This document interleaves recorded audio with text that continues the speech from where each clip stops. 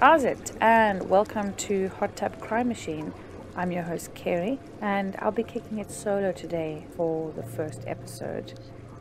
I was born in Johannesburg, South Africa, and moved to Cape Town when I was about 7 years old. And it was only really when I came to the UK about 15 and a half years ago that I became aware that the way we lived in South Africa wasn't normal. I mean, it was normal for me because it was all I knew, but I thought everyone had bars on their windows and security gates on their front doors and properties with 8-foot walls decorated with razor wire. I mean, safety and security are pretty high up there in everything we do. And your neighbor gets a new gate and, you'll come over and have a look and, oh, that's nice. That's a good one. I like that detail. It's nice and strong. Or your friend gets new alloys on his wheels and he's all like, yeah, hey, these cost me a fortune because I got those special lock nuts on them. Those robbing bastards are going to have to take my whole car if they want these babies off my wheels. That type of thing. We used to leave our car unlocked eventually because you get sick and tired of people breaking your car windows just to have a look inside the car and then steal nothing. And it was no big deal when it happened. It was usually a phone call to your work to say, I'm going to be late this morning, I've come down and my window's been smashed, so I need to go to PG Autoglass. On your way to PG Autoglass, you'd stop off at the police station, and not to make a full report, to launch an investigation to catch the thief. It's literally just to make the report and get the case number so that after you visit PG Autoglass, you can phone your insurance company, begin your claim. And it was literally nothing more than a massive inconvenience and a costly exercise in your life. But just another day. I mean, home robberies can also be a huge inconvenience, but obviously I mean the not serious kind of home invasion, the ones that happen when you go to work and you come home and they've broken in, they've tipped everything upside down, ripped out all your clothes out the wardrobes, flipped all the mattresses over, opened every drawer. I mean, that happened to us in 2001. The police attended and had a little look around and then asked us not to touch anything while we wait for the fingerprinting people to come and dust for fingerprints. Well, it's 2022 now and my parents are still waiting for them to come and dust for fingerprints. The police are overworked, overwhelmed, underpaid, many of them untrained. You rely more on private security companies to keep you safe, act and react when something is going on. We have armed response, panic buttons, one phone call away. Nobody, or should I say, not a lot of people, and very rarely will you phone the police in a panic. It's always an armed response company, someone that you're paying for, someone your neighbor's paying for, someone you're paying for as a street, as a collective. However that happens, if you're fortunate enough to be able to have that, then the armed response is the ones who come out fast. The police really get involved. I would say, my opinion is that it's after the fact. Once everything has happened and finished, armed response will phone the police, or you'll phone the police and they'll attend afterwards, take statements and look into investigating. Armed response can't do investigation, and then the police would get involved if we had to have case numbers or have investigations or get detectives out and take it further. But basically we rely on security companies, and then you rely a lot on your own safety and doing your own things in the house to keep yourselves and your home secure. One year my sister and I went back to South Africa to visit our parents, and they took us into the bedroom and showed us the new burglar bars. Everyone's standing around the window admiring them. They were made of some special plastic and were see-through, which gave you the appearance that there were no bars on the windows. And we all had to take turns to give them a tug, and my dad's proudly encouraging us all to pull as hard as you can and see if you can pull those off. Nobody's devastated that, oh my God, I've got to put bars in my windows now. It's more like, oh, how can I improve on my home safety? How can I make it look nicer, look smarter, look better? And it just is literally a thing that we do. It's normal, everyday interactions for South Africans. But then I do tell everybody the same thing. You have to go and visit South Africa. Don't let that type of thing put you off. Going there on holiday is completely different to living there. It's a place I think that everybody everybody has to experience, because Africa is unlike anywhere you'll visit. It really just stays with you. You leave a bit of yourself there and you take a little bit with you, and you will often find yourself longing to be back there. It will always be my home, no matter how many years I live in the UK. I will always refer to it as home, and I'm so privileged to have grown up there, and I would urge anyone to think about going to go. I mean, if you have a chance to stand in the African sunshine, take it. You won't regret it. I mean, don't get me wrong. Don't be an idiot and do things you shouldn't be doing, or go touring places you really shouldn't be touring with your GoPro attached to your head and fanny packs bursting with cash and your partner dripping in the family jewels, because then you're asking for trouble. Stay safe, speak to locals before you go, get advice from people who've been, and plan ahead. You will have the time of your life, I can guarantee you that. And when you come back, you'll wonder why everybody goes on about it, because when you went, you had a lovely time. Crime in South Africa is a big part of life. South Africans still living over there might not think as much, but it really is. And while there's a lot of general, everyday, petty crime because of the high poverty rate, a lot of crime doesn't make any news or get any reporting. But we have had our fair share of crime that makes the headlines, and occasionally makes international headlines. And the Oscar Pistorius shooting Reeva Steenkamp is a good example of that. But as Saffers, which is a slang term for South Africans abroad or South African far from Africa. As Saffers, Karen and I really wanted to share a lot of crime stories out of South Africa, as well as telling you stories from around the world. But serial killers are the prime evil of evil in the crime and murder world. I know I certainly have a thing for serial killers. I mean, not a thing like I'm writing them love poetry in jail or anything, or asking if I can visit them. I'm not like completely insane. Although, to be fair, I do sometimes wonder what you would need to do to get granted visitation, because I have so many questions I need to ask. But anyway, serial killers are both terrifying and fascinating, and while South Africa has quite an extensive list of serial killers, there's always one that stands apart from the rest for us.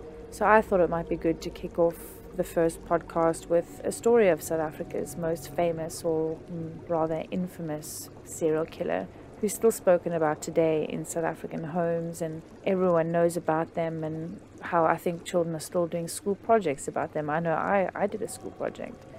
So sit back and let me tell you the story of Daisy de Melker, South Africa's first female serial killer.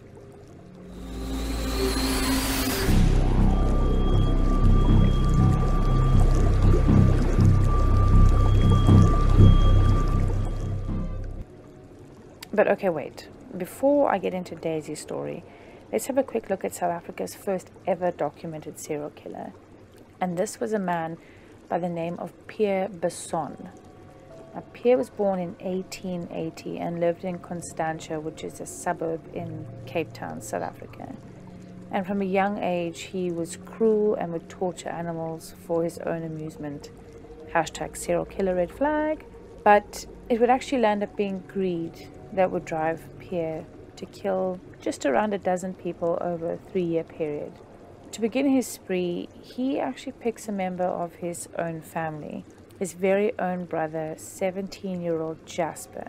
Pierre actually insured Jasper's life for around £3,500, and he paid the first year's premium, and then he invited his poor brother on a fishing trip to Gordons Bay, where Jasper sadly drowns. Now, drowns in inverted commas.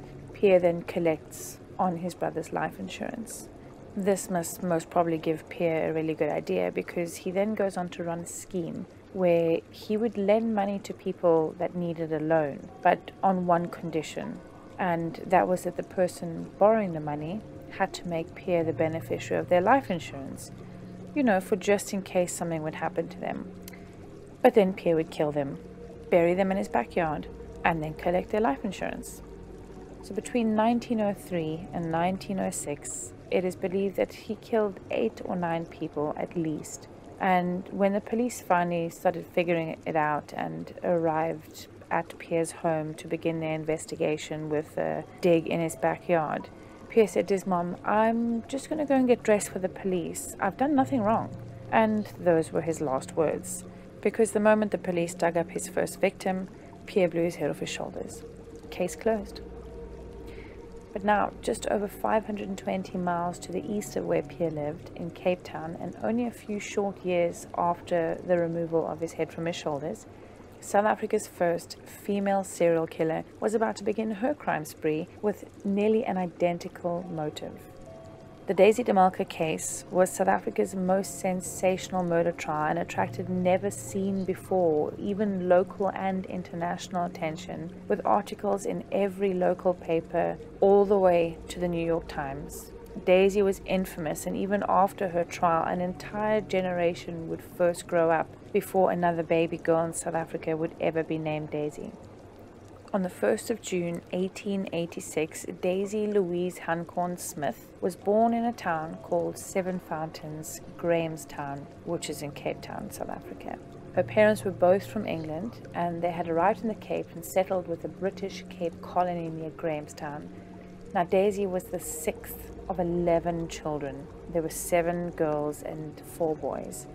And in their colony, each family had a house with a small plot of land, and Daisy's father farmed dairy cows on his little plot of land. Now, they weren't poor, but in their community, they didn't have any running hot water or electricity.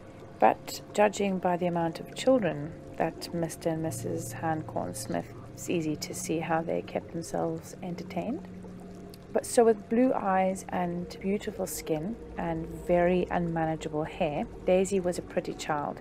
She was born with a cleft palate, which is actually a split in the roof of the mouth that happens when the baby's growing in the womb. Tissues of the roof of the mouth don't fuse together correctly, and this can cause like a hole in the palate or palate to be split in two altogether, and it caused Daisy to have a slight issue with her speech. But she was a clever little girl. Not that being clever back then got you anywhere, because if you were a woman, you were destined to be pregnant in the kitchen with an endless amount of children, and that was pretty much the future in the early 1900s South Africa.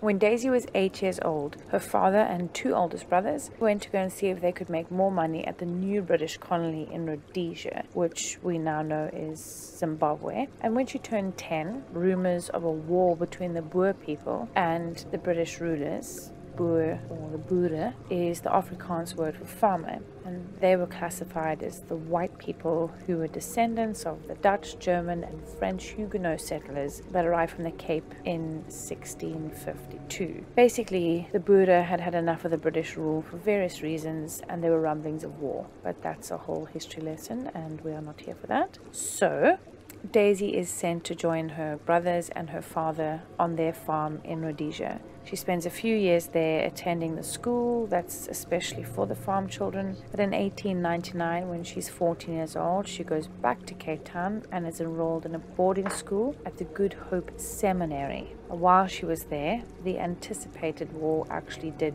break out. Now, some will know this as the Boer War, but it can also be known as the Second Anglo-Boer War. A lot of people might know from their history lessons. I know I've seen at least 2 statues somewhere in the UK, 2 different places that actually had the war memorials dedicated to the British soldiers lost at the Boer War in South Africa. So probably UK side and South African side, it's a history lesson you might have already had. Moving on. Daisy stayed at the seminary for the entire duration of the war, and in 1903, and now a 17-year-old young lady, Daisy goes back to Rhodesia. This is where she meets and falls in love with a rather dashing young man called Bert Fuller. He's an assistant commissioner of native affairs for the British Army, which basically just means that he supervised the indigenous people of that region. Now, he was paid really well, with a very large pension pot waiting for him for when he retired. Now, he lived in rent-free government accommodation, and he had a housekeeper, a cook, a gardener, and he had a car, which was huge back at that time because nobody had cars. Bert actually proposed to Daisy, but she was not ready to settle down.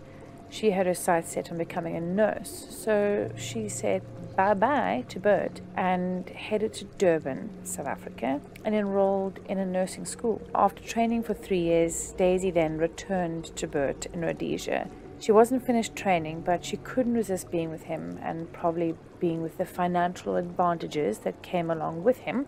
And she finally accepts his marriage proposal, and they set a date for the big day, being the 2nd of March 1907. Meanwhile, poor Bert gets transferred to a place near the Victoria Falls, which is on the border of Zambia and Zimbabwe, or Rhodesia.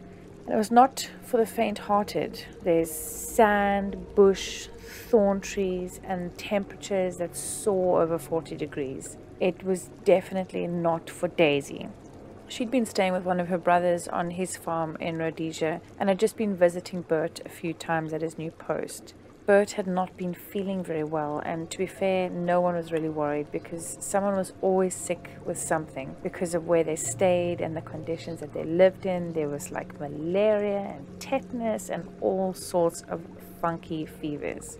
So Daisy tells Bert that they really need to postpone the wedding until later in the year because she wants to go and get her nursing diploma and actually do some nursing before she's a married woman and has to settle down, because married women back then didn't work, and if they did work, it was kind of seen as a sign that a couple was struggling with money. So it was quite natural for women to give up their lives when they said, "I do." Anyways, Bert was okay with that, and he told her he actually might come and join her in Cape Town, and tells her that he's going to now prepare a will because he's going to become a husband, and it's good to get all his affairs in order. Daisy hops on the train, and she's quite relieved knowing that, if anything happened to Bert, she would be the beneficiary of his will, and she'll receive any money that he had in his pension from the British Colonial Office. So Daisy says goodbye to Bert, and off she goes to Johannesburg, where she's now enrolled into a new nursing school. But she's hardly even arrived when she receives a telegram from Rhodesia saying that Bert is in real bad shape and they don't actually think he's going to make it. So if she wants to see him and say goodbye to him, she needs to come back stat. She doesn't think twice, and back on the next train, back up to Rhodesia she goes. So the doctors tell her that Bert actually has black water fever, which is a kidney disease, and it's often a side effect from malaria. He's now delirious with a fever, his urine is black, and on the 2nd of March 1907, the exact day that her and Bert had meant to get married the first time, Bert dies. Now, Daisy stays in Rhodesia for about 3 months and then returns to Johannesburg to resume her nursing training, complete her practical exam, and actually begin her nursing career. So December arrives and she's about to begin working as a nurse, finally, and she receives a letter from a lawyer in Rhodesia regarding Bert's will. So back on the train and back to see the lawyer. Honestly, if this was the time of flying and Daisy flew, she would have had some serious Voyager miles by now. Back and forward on the train, no Netflix, no Spotify. Who knows how they did it, but they did. Back on the train she goes, and Bert's lawyer tells her that he's left her just under £100 in his will, which is quite a large amount of money considering that a married worker actually makes about £4 per week. So if Daisy watched her pennies, then this money could see her through quite a few months. Back she goes to Johannesburg on the train to start nursing, and she's now staying with family and she's paying her own way. It's 1908. She's a 22-year-old independent woman who don't need no man, and she's fine. She's popular with the work staff as well as the patients and their families because, she's had first-hand experience when it comes to sitting at the bedside of her dying fiancé. So, she's really able to empathize with the wives who are sitting at the bedsides of their dying husbands, and she's seen as extremely caring and empathetic to everybody. Now, during 1908, Daisy catches the eye of a Mr. William Alfred Cowell, who everybody calls Alf. Now, Alf is a 36-year-old male, and he comes from the Isle of Man in the UK. He was a plumber working for the Johannesburg municipality, and he was pulling in more than the average worker. So he's making just over £7 a week, and on the 3rd of March 1909, one day after the 2nd anniversary of Bert's funeral, Daisy and Alf tie the knot. In 1910, Daisy gives birth to a set of twins, which was a huge surprise back then because there was no way of telling how many babies you were carrying. I mean, my great-grandmother actually went into labor and gives birth to a baby boy, and a few minutes later the nurse is now attempting to deliver what she thinks is going to be the placenta. My great-granny gives another big push and the nurse is all like, actually, it's another baby. Oh, yay. I wouldn't use the word surprise. I would actually go with shock and horror. I mean, imagine popping one out and the doctor's all like, oh wait, here's another one. No thanks. I need to know. I need to know what I'm in for. So anyway, yes, thank the baby Jesus that some doctor in Glasgow borrowed a sonar machine to see if he could monitor a growing baby by chance, and that gave birth to the use of ultrasound, pardon the pun, and that was in the 1960s, but okay, let's move on. Sadly, these twins are premature and too weak to survive, and they both pass away quite early on. But not too long after the twins, Daisy's pregnant again, and in 1911 she gave birth to her pride and joy, which was a little boy named Rhodes Cecil. Now, he wasn't the healthiest of babies either, but he survived, and 3 years later they had another son called Lester, and 2 years after Lester, another son called Eric. However, at the age of 4, Lester passes away from what is believed to have been an abscess on the liver, and then 4 weeks after Lester dies, Eric passes away. The cause of Eric's death, that one's unknown. Fast forward to 1922, Daisy is a stay-at-home mom to Rhodes, who's now 11 and very spoiled, and wife to husband Alf. He's now 49 and he's not in the best shape. He has always suffered with a bad back, and now he's battling stomach issues after years of a South African diet that wasn't really agreeing with him. Now, that consisted of fatty meats and very spicy stews, but growing up in the UK, his meals mainly consisted of boiled potatoes and herring fish, which is, not far from the fish and chips, which the UK still thrives on today. Myself now included, fish and chips, battered, not breaded, dash of tartar sauce, squeeze a lemon, yes please. Anyway. Now, Alf is having endless stomach issues, and he now also, because of his stomach issues, has kind of gotten some hemorrhoids and a fistula. Let me tell you about a fistula. If you don't know what that is, brace yourself for a slight TMI. So when you're constipated, which I can only assume Alf was, you're straining, let's call it straining. Your straining causes the hemorrhoids. But then to add insult to injury, sometimes you can strain so hard that you just tear the inside of your bum hole. Now, I know that's disgusting, but stay with me. The tear is just on the inside of your bum hole, and this is called a fistula. And every time you go toilet, you keep tearing it open again, because as you can imagine, a wound needs time to heal. So this one is a really tough one to heal because you can't not go to the toilet. So it's just a vicious cycle because you're so scared that you try not to go to the toilet, which makes you more constipated, which makes it harder to go, which causes the tearing to get worse, and we just go round and round. Now, I can tell you with confidence that this is the worst experience ever.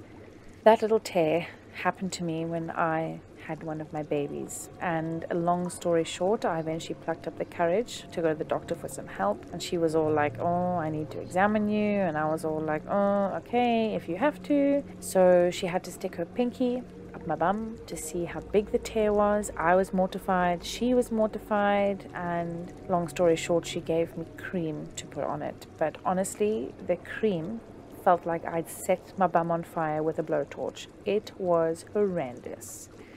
So yes, not loving that. Now back to Alf, who's constipated with a tear in his bum. In 1922, they obviously didn't have any fire bum cream because he gets admitted to hospital for surgical treatment for the hemorrhoids and the fistula. And on top of that treatment, he would also drink these mixtures that the pharmacist made up, and he tried some old wives' tales to attempt to cure his problems, but nothing was proving to make any difference whatsoever. He also wasn't sleeping very well, but he refused point blank to go back to any more doctors because he was not going to believe that a grown man needed to run off to the doctor because he couldn't sleep. He was a manly man, and manly men don't complain about not sleeping. So in January 1923, Daisy finally convinces Alf to arrange to see a doctor from a private practice, and the appointment is on a Friday. But the day before, on the Thursday morning, on the 11th of January 1923, he wakes up in absolute agony. He's got mad stomach cramps, and Daisy's actually got to call the neighbors for help after he was literally delirious with pain. He's pouring with sweat, he's coughing, vomiting, screaming with pain from the constipation. So Daisy mixes her husband a drink of Epsom salts and actually helps him drink it. Now, Epsom salts is a laxative in the form of like white crystals, which is a mixture of magnesium and sulfate. Daisy calls the doctor and tells him that he really needs to come urgently, and when he gets there, he examines Alf and gives him a prescription. But Alf would never be able to try the prescription because by the end of that day, Daisy was a widow. Alf, the father and husband, age 50, had died. The doctor that gave him that prescription refused to sign the death certificate before an autopsy is carried out. So the acting police pathologist actually performs the autopsy and declares his cause of death known as a kidney disease, Bright syndrome, which has caused bleeding on the brain. No foul play is suspected, and a heartbroken Daisy buries her husband the very next day. Now, dying on a Thursday was very inconvenient for Daisy because Alf's Friday paycheck was not going to be given to him. Her bank account is close to nothing. But luckily, Daisy made sure that Alf had made a will and left everything he owned to her. So that figure was around £1,245, as well as a pension payout of around £550. And on top of these payouts, the house that had been bought had actually been bought in her name, and that was nearly paid off. So Daisy would eventually be sitting pretty when it came to being financially stable. Cost of a 2-bedroom house back then was roughly £300. So Daisy had more than enough money to keep herself going for quite some time. Daisy wants to get back to work because she feels she needs to do something, needs to keep busy, but because she hasn't been nursing for a good few years and all the changes that have happened in the nursing world, she decides she's going to get a job as a porter in a children's hospital and was basically just pushing hospital beds back and forward to the operating theatres. But as happy as she was to be working, Daisy had troubles of her own. Rhodes, the apple of her eye, now is 12 years old, and he's not the brightest crayon in the box. And he's also developed epilepsy. So Daisy blames the lack of intelligence on his teachers at the school, and she decides that the only solution to the problem was to send him to not only South Africa's most prestigious school, but Africa's premier private school, Hilton College in Pietermaritzburg. He would attend the boarding school, of course, but it would totally be worth it because graduates of Hilton's College often went on to continue studies at universities like Harvard, Yale, Cambridge, and Oxford. She pays a fortune for his school uniform, but unfortunately none of that made any difference because after a year he returned home without having passed one single exam.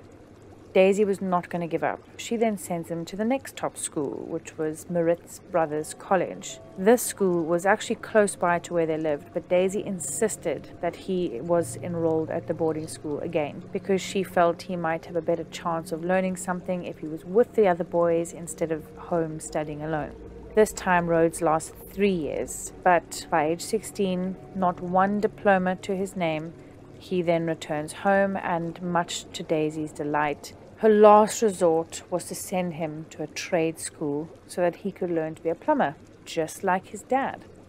By now, Daisy is getting quite lonely, and if the rumors were to be believed, then Daisy was a lady in the street and a freak in the bed. She was good at the bedroom sports, if you will. So now she's looking for a man, not only to satisfy her needs, but to give her a hand with her little treasure, Rhodes, who was literally getting out of hand. He has no interest in studying or becoming a plumber, so she thought maybe a male influence might be handy in the house.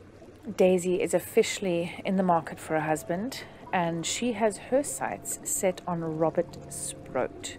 Bob, as he was known, was a 46-year-old man, also originally from England, and he had actually worked beside her poor departed Alf in the Johannesburg municipality and was also a plumber. Now, when they met, Bob was living his best bachelor life. He was also earning just over £7 a week, and he was spending it all on himself. He had a wild dress sense, he took holidays to England to visit his mother, and he even had a car. And like we said, a car was like, that was big. On the 1st of July 1926, Bob and Daisy get married. There's a 14-year age gap, but that doesn't bother Daisy because she knows he is older than her, but he will sign a will, and if anything happened to him, she would be the beneficiary. And as far as she knew, he had quite a healthy investment portfolio worth around £1,080. And if you added that to the savings and a pension pot, it would make Daisy very comfortable. Just with the portfolio alone, she could buy 2 large houses, which she could rent out and generate more income, if she had to. So she knew that if she did lose Bob, she would be fine. Now, it's not long before history begins repeating itself. Bob's digestive system was giving him trouble, and he saw a couple of doctors from the municipality health fund, but he loved an old wives' tale, so he mixed up a remedy or two. And then just before their first wedding anniversary in 1927, Bob collapsed in agony, describing a pain in his side. And for the 3rd visit in 3 days, he asks Daisy to go and get the doctor, who diagnoses his pain as indigestion, and he writes him a prescription. Next month, it happens again, and this time Bob can hardly breathe. But again, the doctor writes a prescription for indigestion, and he still has absolutely no relief. Daisy has to go and get a different doctor to the house, and he took Bob's blood pressure, and he diagnoses him with high blood pressure and coronary artery disease. That's the thickening of the blood vessels that carry the oxygen and the nutrients to the rest of your body, and it restricts the oxygen to the organs. Bob is having none of it, and after a few days in bed and a slight improvement in his health, he goes back to work. No man was admitting to high blood pressure or any weakness for that matter. Now, on Saturday, the 8th of October, Bob has had some dental work done, and his mouth just won't stop bleeding. He's not sleeping very well, and after a drive with Daisy, he goes up to the bedroom to rinse his mouth out, and he passes out. Daisy is in a flat panic, and she calls a doctor again for help. And this time, Bob is having such bad spasms that he's screaming in pain. The doctor gives him an injection and he leaves, but a while later, he's called back again. He gives him another injection. He leaves him another prescription. This lot love a prescription. Daisy then calls Bob's best friend, Billy. Billy's also a plumber. Everyone's a plumber. And Billy arrives at the house and relieves Daisy so that Daisy can leave and go and call Bob's brother, who actually stays about 34 miles away in Pretoria. He's William Sproat, and he's also moved from the UK to South Africa, and not long after Bob. And William tells Daisy, right, he will be on the next train and he'll be in Johannesburg as soon as he can. And Daisy says, look, he's in a real bad way. I would be surprised. It would be a miracle if he was still alive by the time you get here. During the night, Bob was adamant he was dying. And to be fair, both Daisy and his friend Billy thought exactly the same. But as Bob lay dying, he tells Billy that he needs to make another will. And he made Billy promise that he would tell everyone that, it was his last wishes to leave everything to Daisy and that she was his only beneficiary. Because before this point, unbeknownst to anybody else, Bob didn't actually do anything about his will originally to get everything onto Daisy's name. So it's about 4 a.m. and his brother William finally arrives, and Bob is going on and on about his last will and testament. He is deathly pale, and he tells his brother to promise to make sure to tell all the relevant people that he was verbally changing his will and wanted Daisy to inherit everything. But on Monday the 10th of October, Bob seemed slightly better.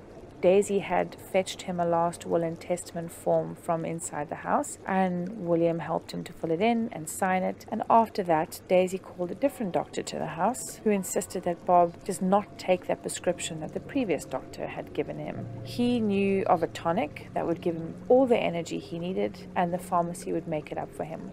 The very next day, that tonic works well. Bob gets up and goes to work. Another week passes, his brother returns to Pretoria, and then a month passes. Bob is feeling much better. He still has his slight digestive issues, but he was used to those by now. About a month later, on the 6th of November, Daisy and Bob go out for a nice Sunday drive. Apparently they loved a Sunday drive. And Bob starts complaining that he wasn't feeling very well. So he took some of his special tonic from the doctor and followed it up with a beer. Daisy's making some dumplings for lunch, and while Bob is lying in the living room with all the windows and doors open because it's a scorcher of a day, Rhodes actually walks into the lounge and shouts out for his mother to come quickly. Bob is pale and he has sweat pouring down his face. He's unresponsive, and off Daisy goes to go and get the doctor again. Now, the two doctors that usually see him weren't available, so a different doctor attends, and by the time he arrives, the neighbor was over, and she had actually helped Daisy get Bob into his pajamas, because God forbid the doctor had seen him not in his pajamas in his bed, and they get him into bed. The doctor takes one look at him and tells Daisy that Bob has most likely had a stroke, and he was dying, and it would probably be any minute now. When the doctor left the room, Bob actually died. Daisy was certain that he had died from a heart attack, but the doctor wasn't so convinced and wrote on the death certificate that Bob had died from coronary artery disease as well as a brain bleed. And once again, Daisy was a widow. But by now she knew the drill. She called the same undertakers that she used for her first husband, and 2 days later, on Tuesday the 8th of November 1927, Bob was laid to rest alongside Elf, and as the coffin was lowered into the ground, Daisy sobbed loudly, with Rhodes beside her looking, upset, but he managed to keep it together. Bob had left Daisy more money than Bert and Elf put together. She received a whopping £4,174, which was his share of his portfolio and his savings, and then an additional £566 from his pension payout. This officially made Daisy well off, as they described it back then. Half a year passed, and Daisy decided to go on holiday to England for 3 months. And with Rhodes being unemployed again because he had failed his plumbing apprenticeship, he went along for the ride. The cruise liner took 12 days to reach Southampton from Cape Town, and Daisy and Rhodes took up the offers that they had received throughout the years of family members that said, whenever you're here, come and stay with us, which is exactly what they did. She had also written to Bob's mother to let her know that they were coming to England and asked if they could come and see her. However, the grieving mother responded that she was in no financial state to be offering anyone hospitality. And to me, that sounded like a hashtag, my son is dead and you took all my money, bitch. So find your own place to stay, is pretty much how I read that. As Daisy and Rhodes made their way back to South Africa on the cruise liner, and coming with them was a motorbike that she had bought Rhodes in England. It would stand outside their house for everyone to see, and Rhodes was always happy to take someone for a spin around the block if they'd asked. For about a year, Daisy was living the life of a grieving widow. She never went out, she never dated, did any partying, and slowly but surely she began to run out of money. All her money from Alf and Bert was long gone now, and Bob's money was running out fast and furiously, and with Rhodes never being able to hold on a job, it was not making the situation any easier, especially that he was always drinking and asking her for money. He floated around jobs, giving up after 2 or 3 months, or was getting fired, but he never told Daisy. He would always tell her that the employers paid him off because they didn't have any more money, so he had to go. He tried being a salesman, he did work as a plumber, even though he wasn't qualified as a plumber, and he worked on building sites doing the odd job here and there. They fought a lot, and all the neighbors could hear all the shouting and pretty much knew that tensions were high in the household. Then, at around Easter time in 1930, Daisy and Rhodes took a holiday together back to Rhodesia. Both her parents had now passed away, but her brothers and sisters were still living there, so Daisy and Rhodes stayed with them. They didn't like Rhodes at all, thought he was spoiled, rude and lazy, but, they loved Daisy and she was so kind and caring. And when they arrived back from their holiday, Rhodes got a job and Daisy was delighted. Finally, he was making his way. He was going to repair cars and trucks for the government of Swaziland. He thought because he liked to fix his bike at home, it gave him the idea that he could fix cars and trucks, which he couldn't, but off he went and tried in any case. He wasn't qualified, so he was earning under £4 per hour, which was not a good wage at all. Daisy made the trip out to see him twice, and each time she took him gifts and cookies that she'd made especially for him. But each time he would ask her for money and she would give it to him. Then they would argue about what he was spending his money on. And the second time she went to visit him, she took him a last will and testament form, and she told him that he needed to make a will. Daisy explained to her son that no man should ever die intestate and he should always have a will. Then in 1930, Daisy was getting lonely again and wanted a husband to share her life with, so she was hoping to find someone who was also lonely and looking for a wife, and she managed to find just the man. Sydney, or Sid as they called him, was Sydney Clarence de Melker. His nickname was Slaapie de Melker, and in Afrikaans, Slaapie means a small sleep or a nap. And he got this nickname because his sleepy eyes made it look like he was always about to fall asleep.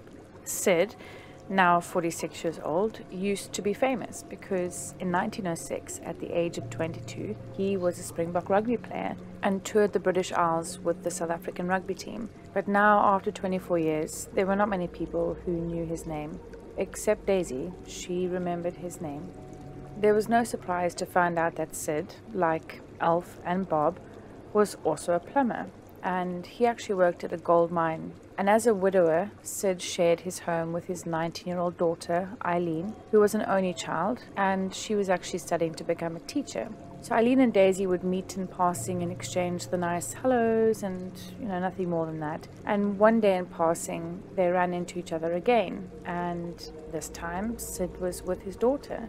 He didn't know Daisy, but he knew of Daisy because she was known as the poor widow who had nursed 2 dying husbands. And with Sid also being lonely, it was literally a matter of days until him and Daisy had become an item. 1 year later, on the 21st of January 1931, and on a roasting hot Wednesday afternoon, Daisy and Sid were married. Daisy, now 45, and Sid, 47, both looked vastly different how they looked in the few years prior. Their ages were definitely showing. Daisy's hair was more out of control as ever. She was actually breaking combs when trying to brush out the knots in her hair, and it had also started to go quite grey. Rhodes and Eileen, both 20 years old at this time, were both present in church on the big day, but they didn't like each other. Even before their parents got engaged, they did not get on with each other at all, so that was probably a slightly awkward church service. Eileen had told her father that Rhodes was a dimwit, and he looked dangerous, and Rhodes told his mother that Eileen was a busybody and would definitely make trouble in the new marriage. But despite the feeling of the children towards each other, Daisy moved in with Sid and Eileen, and she was happy to do so. The house she owned had sold really fast, and Daisy made sure that when her and Sid got married, they signed a marriage contract that stated whatever was hers, and whatever was his was his. So she knew that if anything happened to her, she could leave Rhodes the money from the house in her will. After 3 months of marriage, Rhodes arrives back at the new family home. He had left his job, but Sid, Daisy and Eileen all knew that he'd probably been fired from it. And now with Rhodes in the house, everything started to become clear that their happy life in the cottage was not going to be very happy. Rhodes fought with Sid and Daisy and then argued with Eileen, and he'd even hit her once. But Rhodes was not doing very well. He was suffering from some stomach cramps, vomiting and diarrhea, and Daisy feared that his epilepsy would start up again after going away for quite a while. Now Daisy was no stranger to death, and she knew it was just a part of life, but she felt comforted in the knowledge that Rhodes had signed his last will and testament, and as his only beneficiary, she would inherit everything he had. By this stage, the only thing Rhodes did have was an insurance policy that her and Alf had taken out for him when he was 11 years old. One day Rhodes was so ill that Daisy had to call the doctor to come to the cottage, and the doctor diagnosed him with malaria, which Daisy said he must have caught in Swaziland because it was absolutely rife over there. The doctor left his usual prescription, and Daisy assured the doctor that she would get it collected and make sure to nurse him and give him all the care he needed, because after all, she was a trained nurse, and as well as her nursing experience, she had nursed 2 dying husbands. For 3 weeks, Daisy never left Rhodes's bedside, and it showed because he began to make a great improvement. He was now able to get out of bed, sit in the warm sunshine in the garden, and he slowly began to feel so much better that he went out and managed to find himself a job. He was driving a dry cleaning truck and then was quickly fired for being rude to everyone. He got another job fairly quickly after that, repairing cars again, but that didn't last long either because he started fighting with the guys he worked with as well as the customers. At home, Rhodes was just as angry and bitter, and one day, out of a fit of rage, he took an axe to his motorbike, and everyone, including his neighbors and his relatives, feared that Rhodes was actually losing his mind. He then hit Daisy one day, who told him in front of everyone that she had forgiven him because she is his mother. He then began to lose a lot of weight, got really depressed, and spoke a lot about taking his own life. On the 2nd of March 1932, Rhodes didn't come home after work because he decided that he was going to try and play rugby, just like his Springbok stepfather, and he went to practice after work. It was now after 8 p.m. when Rhodes finally got home, and then he went back out again with some friends. The next morning, he got up and he was yellow. But he said he was feeling fine and he went off to work. But it wasn't long until he was back home again, feeling unwell, and climbed back into his bed. On Friday the 4th of March, Rose tells Daisy that he's not feeling very well, so he can't get out of bed and he cannot go to work, and asks her to please phone the doctor to come and see him. The doctor came over and said that Rhodes had had the stomach flu and, you guessed it, gave him another prescription. Daisy made sure that he took his medicine, but he spent the day vomiting and sweating and having diarrhea, and Daisy stayed by his side, feeding him his soup and practically carrying him back and forth to the bathroom and making sure he was comfortable. The next day, Rhodes was much worse and needed to use the bedpan. A neighbor actually spoon-fed him brandy that Daisy had brought in for him. By this time, he had stopped eating and drinking, so Daisy had to hold his mouth open while the neighbor forced the spoon into his mouth.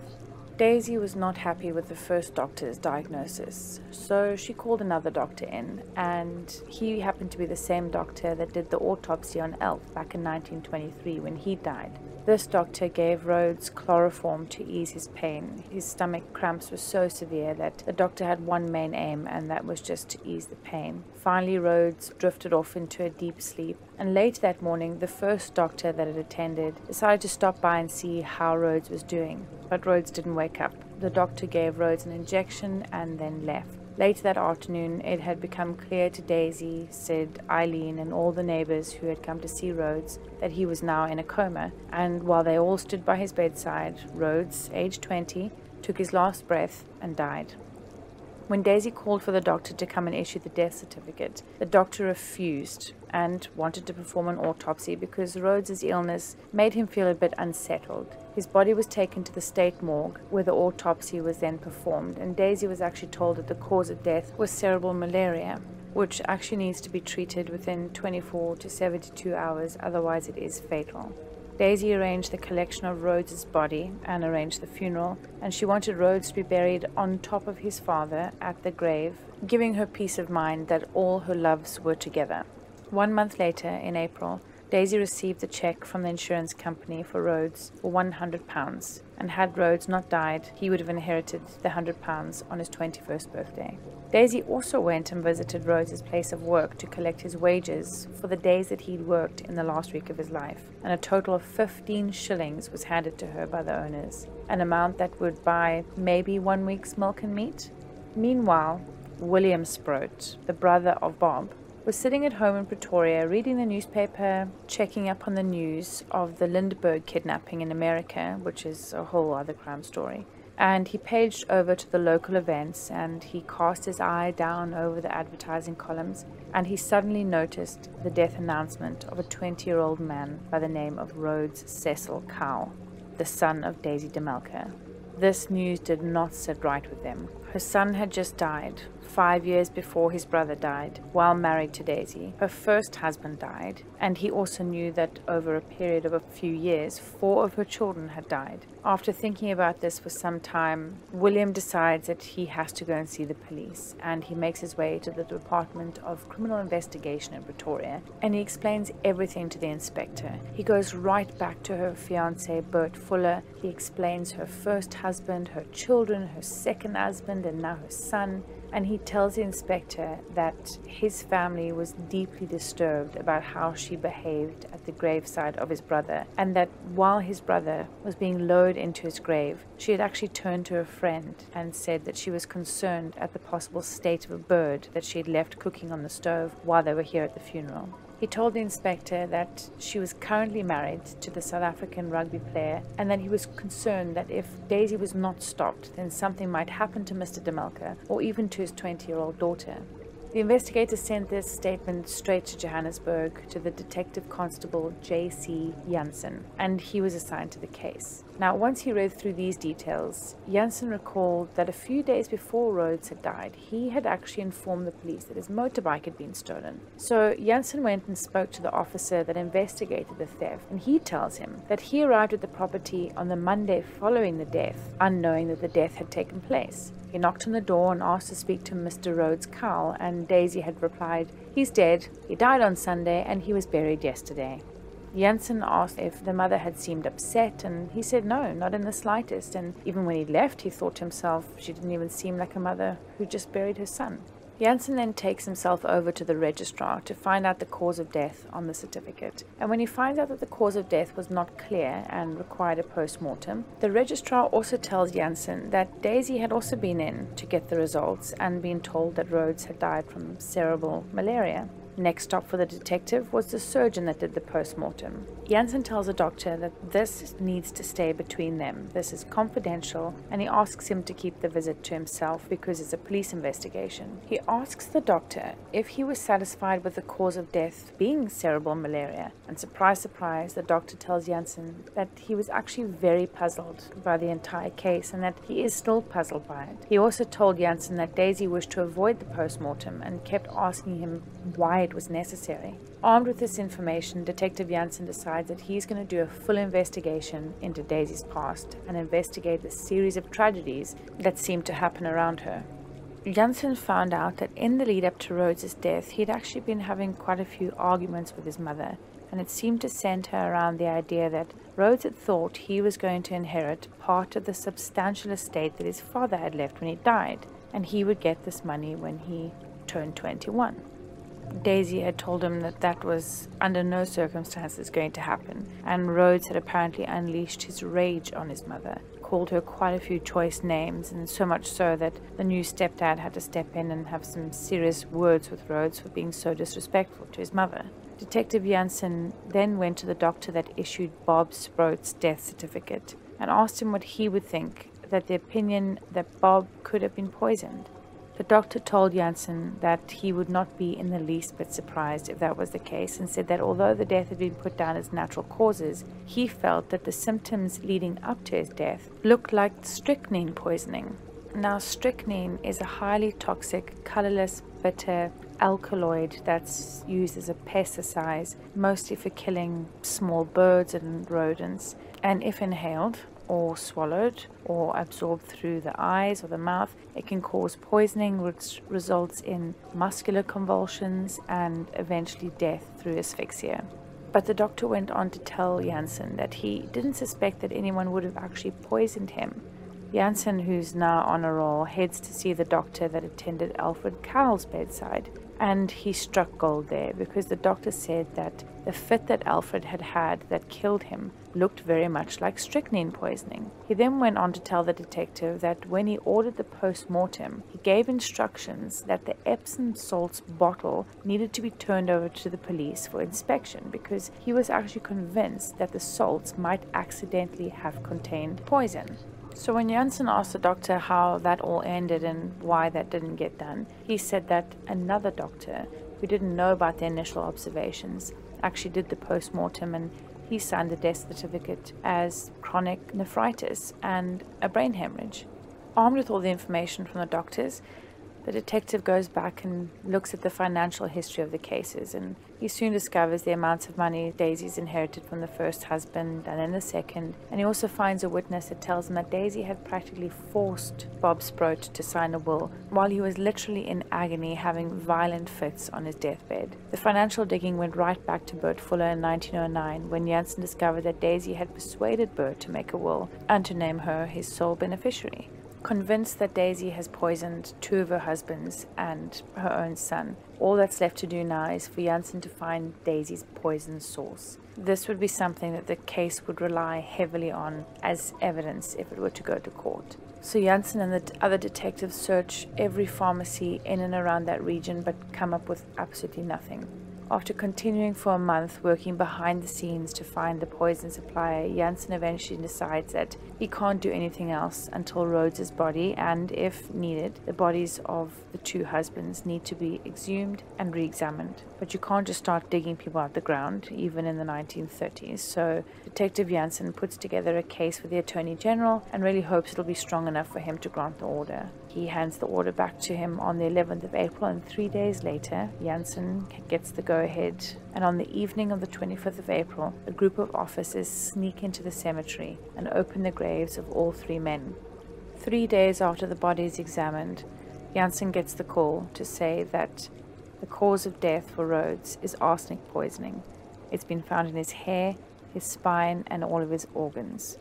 This is the point where Jansen decides that it's time to go and visit Daisy and confront her with all the information he has. So he drives to the cottage where Daisy lives with Sid, and he takes with him the examining doctor, 3 other detectives, as well as a female prison warden. He parks the car a little bit away from the house, and Jansen and the junior detective walk towards the house, and as they're approaching, they see Daisy looking at them through the fly screen. So Jansen shouts over, "Can we see you for a moment, Mrs. de Melker?" And Daisy pushes open the door for them and they step inside. Jansen introduces himself and informs Daisy that he had a warrant for her arrest on the charge of murder. She stands staring dead straight at him and turns away and took herself to the dining room and sat down at the table. "Murder," she repeats to him, and who did I murder?" So Jansen says that the allegation against her is that she murdered her son by administering arsenic. Up she jumps and shouts, "How can you accuse me of that?" To which Jansen calmly informs her that they have dug up Rhodes's body and found arsenic in it. She then shouts out to her cousin in the next room, and she's all, "Mia, they've come to arrest me. They say I've murdered Rhodes." Mia lives close by, and she'd been having tea with Daisy that morning, and she tells Daisy that the police must be crazy. But Jansen assures them both that they are not crazy, and he tells Daisy that they're going to search the house. He even gives her an opportunity to confess and hand over the arsenic, because he asks Daisy if she cares to make the search unnecessary. She just laughs at him and says she has absolutely no idea what they think they're talking about, but she can't believe that they would think that she's killed her own son. The house is searched, but nothing is found, and Daisy is arrested and taken away. And at every interview, she laughs in their faces when police detectives try to break past her outraged, innocent act. Daisy is then formally charged and driven to the Fort prison in Johannesburg and booked into the women's prison. Detectives know that they are not going to get anywhere without finding where that poison has been purchased, and once again they go out through the entire area, and this time with a handwriting sample to compare on all the pharmacies' poison registers. The next day the story is printed in all the papers, and the public were outraged that a woman could commit these crimes for financial gain and that a mother could kill her own son for £100. After reading the story in the newspaper, a co-worker of Rhodes's actually came forward, a Mr. James Webster, and he said that there was one day while working with Rhodes that he'd been really sick with stomach pain, and it happened to be on the very same day that Rhodes had become ill with, obviously, whatever had killed him. The police took hair and nail samples from James, which came back positive for arsenic poisoning. So he gave a statement on that day that Rhodes had taken a blue flask of coffee to work with him, and that his mother had made the coffee for him on that day. And he happened to drink a cup of Rhodes's coffee. The police then returned to the house and found 3 flasks, one of which was blue, and when they tested it, it came back with positive traces of arsenic. But police hit their big break when a pharmacist from a few towns away came forward and said that he recognized Daisy from the newspaper as the woman that he sold arsenic to in the February. She arrived to see him at the pharmacy and told him that she had a problem with stray cats and wanted to put some arsenic down to kill them, which apparently was quite normal back then, and I have so many questions about dishing out arsenic and throwing it all over the floor. But anyway, I guess the 1900s were just, a bit wild. They were still trying to figure out what was and was not acceptable to sell over the counter. Anyway, the pharmacist was able to provide proof that Daisy had signed the poison register, but she signed it under her maiden name, Mrs. Sproat, and she'd also given a false address. Facing a triple murder conviction, Daisy's trial eventually began on Monday, the 17th of October 1932, and if found guilty, she was going to face the death penalty. Now, the story had made national and international attention, so there were queues of people outside the court, and police were there holding back the crowd as Daisy arrived, giving a cheeky smile to the cameras, and with her wild grey hair and a bob and no makeup, and she wore a black dress, and she would actually go on to wear the same dress for the entire duration of the 6-week trial. With her head held high, she played the role of the posh wife and mother, and this act also remained throughout the entire 6-week trial. She told Sid that there was absolutely no doubt she was going to be acquitted, and said to him that even an idiot could tell that there would be no court in the world that was going to find her guilty with such pathetic evidence. I mean, a poison register kept by some worn-out old pharmacist and a blue flask. Sid couldn't bear the thought of losing his wife, who was totally convinced of her innocence, because, why would she be nursing her dying son? It didn't make any sense. She was trying to make him live, and why would she do this when she was actually trying to end his life? Now, Daisy chose a trial by judge and 2 assessors as opposed to a trial by a jury, because her lawyers told her that the public was so against her and there would be no doubt at all that all 12 would sentence her to death without even stopping to think about it. Her lawyers also believed that the case against her was so strong that there was no point in trying to go on with a not guilty plea, because they were better off begging for leniency of a life sentence instead of the death penalty. Now, about 60 witnesses were called by the state, and under 30 were called for the defense. One of the defense character witnesses actually described Daisy as a conscientious homemaker with a fondness for baking. Yes, Maureen, and killing. Baking and killing with her baking. Now, her lawyers tried to convince the judges that Rhodes had actually taken his own life, and although the court could prove that Daisy purchased the poison, there was actually no proof that she put the poison into any of his food. Rhodes had been so depressed, and he spoke often about ending his life, and he could have just taken it himself. The duration of the trial was anything but boring, with Daisy often shouting "liar" to the witnesses on the stand, and when she was cross-examined by the prosecutor, she insisted she was innocent and insulted anyone and everyone in the courtroom. But on Friday the 25th of November, with the sun scorching down in the courtroom, the doors opened and the people who had queued all night for the best seats in the house went straight in and straight back out again to then sell their seats for up to 30 shillings. And when I tried to find out what a shilling was worth, Google told me that it was about £1.50 in today's money. So all in all, it would be like buying a seat for around £45. It was packed, and people were making money for the front seat of her sentencing. Now, the judge ruled that the state did not manage to prove without reasonable doubt that Elf and Bob had died of strychnine poisoning, and that the 2 murder charges against her for them were dropped for insufficient evidence. And then silence fell over the courtroom when the judge stood up to pronounce the verdict. Daisy de Melker, do you have anything to say before I pass sentence for the murder of Rhodes Cecil Cowell? To which she replied, I am not guilty of poisoning my son. The judge then continued, I can pass only one sentence. Daisy de Melker, I find you guilty of poisoning your son, Rhodes Cecil Cowell, which had caused his death. You will be taken from here to a place of your execution, where you will hang by the neck until you are dead, and may God have mercy on your soul. Daisy went white as a sheet, and then was escorted out of the courthouse and driven back to the women's prison at the Fort Prison Complex, where she was told to pack her bags, and was then taken to the Pretoria Central Prison, which was South Africa's hanging prison. On the 30th of December 1932, Daisy Melker, aged 46, hung for her crime. After her death, her defense attorney wrote in his autobiography that Daisy was suspected of having poisoned several other people in addition to the ones that she was charged for, and that the cases had been investigated by the Rhodesian police at the time of her trial. They had even sent the Rhodesian authorities to Johannesburg for the duration of her trial, just in case she was acquitted, so that they could arrest her on their own charges. Capital punishment was abolished in South Africa on the 6th of June 1995, which came as a huge relief to the 453 people still on death row, whose sentences were then commuted to life in prison. Sid, the old Springbok, would go on and marry twice more. Now, to me, Daisy doesn't seem to have gotten her kicks out of killing people. It was almost as if they just irritated her or gotten away, or she needed money, so they needed to leave. Rhodes obviously wasn't towing the line, didn't do what she thought he should be doing, was making more of a nuisance of himself than anything else, so he then obviously had to go in the end.